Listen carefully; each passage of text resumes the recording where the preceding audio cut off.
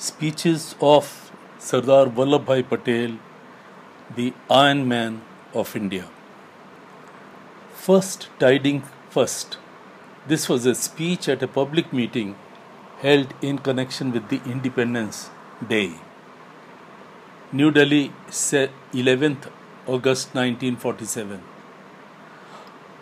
Our first task is to stabilize, consolidate and strengthen ourselves, and the rest can have only a secondary priority. My colleagues and I have agreed to partition of the country not because of fear or out of a sense of defeat. Under the prevailing conditions and circumstances in the country, partition on the present pattern was the best thing possible, and I have no qualms about it.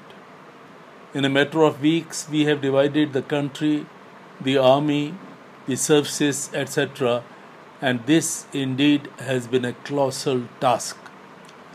However, I strongly believe that those who have seceded today will be disillusioned soon, and their union with the rest of the country is assured. What nature and God has intended to be one cannot on any account be split into two for all time to come. I appeal to you to rub out from your minds the memories of the past 2 years, deem it as a terrible nightmare and forget it, and to look forward with the single-minded purpose to make India strong, prosperous and happy. This can only be done by hard work. A socialist government in Britain is calling upon the workers to sweat an hour more a day, and the strange contrast here is that our socialists and others preach strikes and encourage wage boosts. This can only result in printing more notes at Nasik and end up in serious trouble. I welcome Mr. Liaquat Ali Khan's latest statement, and I am happy that the minorities in Pakistan would be protected and their rights safeguarded. Such a generation will be always good move. I am sure that all the Indian states will join and the Indian Union, and none else can afford to keep them out. They cannot remain in isolation. First things should be done first, and the first job is to get the states to accede and thereby consolidate the union. The demand of the people in the states for a democratic regime raises an entirely different issue. I cannot see how an Indian ruler can exist with his subjects in hostility and clamoring for popular government. The Congress was pledged to rid the country of foreign domination, and after making considerable sacrifices and prolonged suffering, it has succeeded. But the Congress has worked for a united India and a union of all communities, and unfortunately, it cannot claim any success there. This has been due to factors beyond our control. Our joy on 15th August would have been fuller and greater had not India been divided, but this is not to be for the present. I would make no efforts to explain away the responsibility of the Congress for dividing the country. We took these extreme steps after great deliberation. In spite of my previous strong opposition to partition, I agreed to it because I felt convinced that in order to keep India united, it must be divided now. My experience in the office during the past year showed that it was impossible to do anything constructive with the Muslim League in it. The League represented and their representatives during their continuance in the office did nothing but create deadlocks, and their role was entirely an obstructive one. Besides, as I have already once said, I found that Muslims, save for a few exceptions, engaged in all capacities in the government were with Muslim League. Thus, the rot had set in, and it could not be permitted to continue any longer, except at the risk of disaster for the entire country. Indeed, at one stage, and it obtains even now to some degree, things had become so bad with the killing in Calcutta, riots spread over, and it became perilous adventure for Hindus and Muslims to visit one another's localities.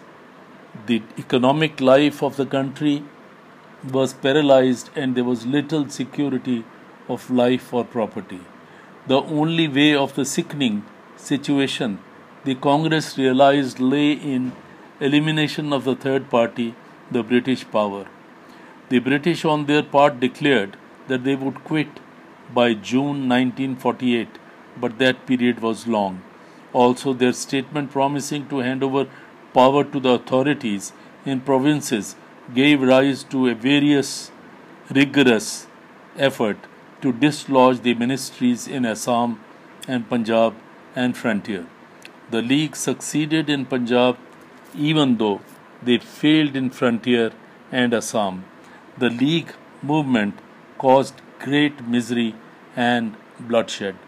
In order to settle the issue immediately and to prevent slaughter of innocent people, the Congress decided to agree to the division of the country and demanded the partition of Punjab and Bengal. There was no surrender to the League threats or the policy of appeasement. Today, the partition of India is a settled fact, and yet it is an unreal fact. The partition, I hope, however, removes the poison from the body politic of the country. I am sure that this would result in seceding areas desiring to reunite with the rest of the India. India is one and indivisible. One cannot divide the set or split the running waters of a river. The Muslims have their roots in India. Their sacred places and the cultural centers are located here in India. I do not know what they can do in Pakistan, and it will not be long before they begin to return. Most of the opposition to the Congress in this partition came from the quarters which had never been in the past given evidence of any strength. Despite the division, it must be remembered that we have 80% of the country with us, which is a compact unit with a great possibility. 20% has gone over to Pakistan, and I wish the state all success and prosperity. I wish them to be strong, because then alone can there be friendly relations and amity between the two states. There can be no friendship between a strong unit and a weakling. India harbors no ill will towards Pakistan and will in fact do all in our power to help the new state. The main task before India today is to consolidate herself in a well-knit and united power. The obstacle of foreign denomination is now gone, but there are serious problems that confront us. Economically, India is in a sad plight.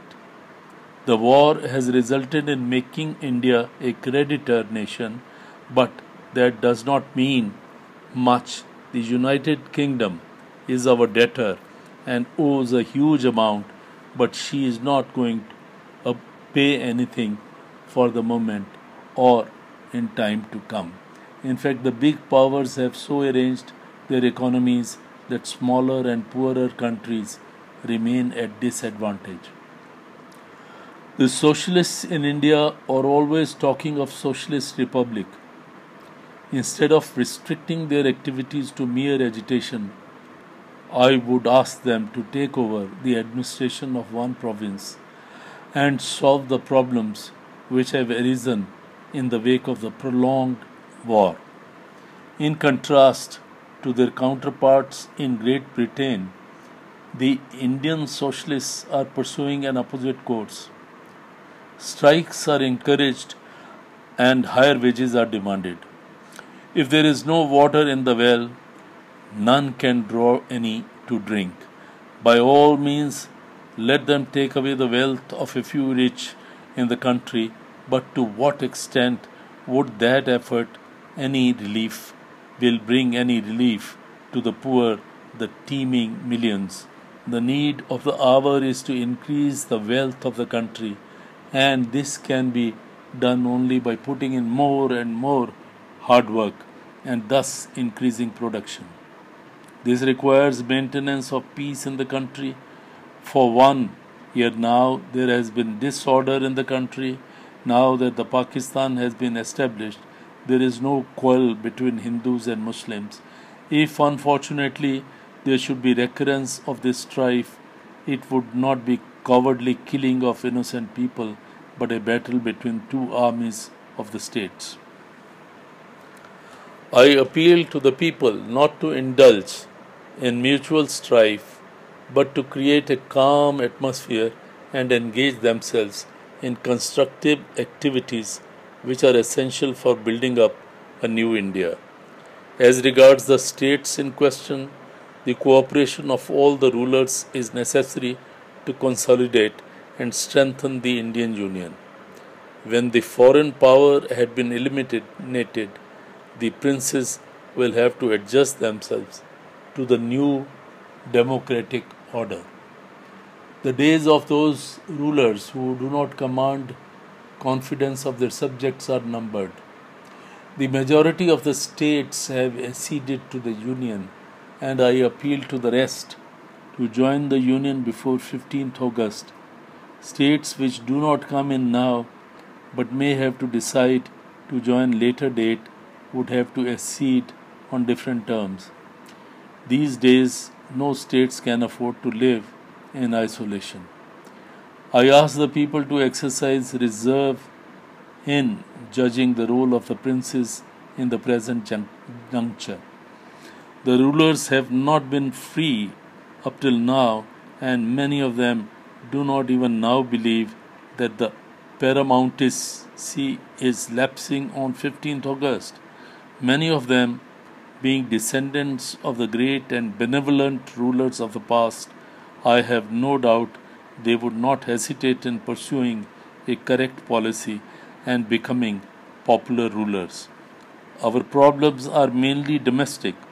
Ever since I was released from prison, I have been saying that the imperialism is on the last leg, not only in India but in Asia. The British are quitting India, and I think the Dutch imperialism will meet its end in Indonesia. There cannot be in the future any more separate electorates or weightages and special treatments.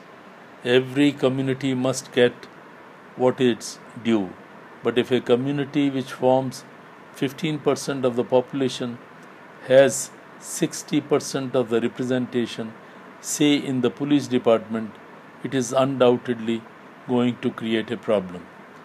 As regards agitation for cow protection, I agree that the demand, but I ask no such agitation should be sponsored. There was no such agitation sponsored in the past. In countries where the cows enjoy no legal protection, they are looked after much better and yield more milk.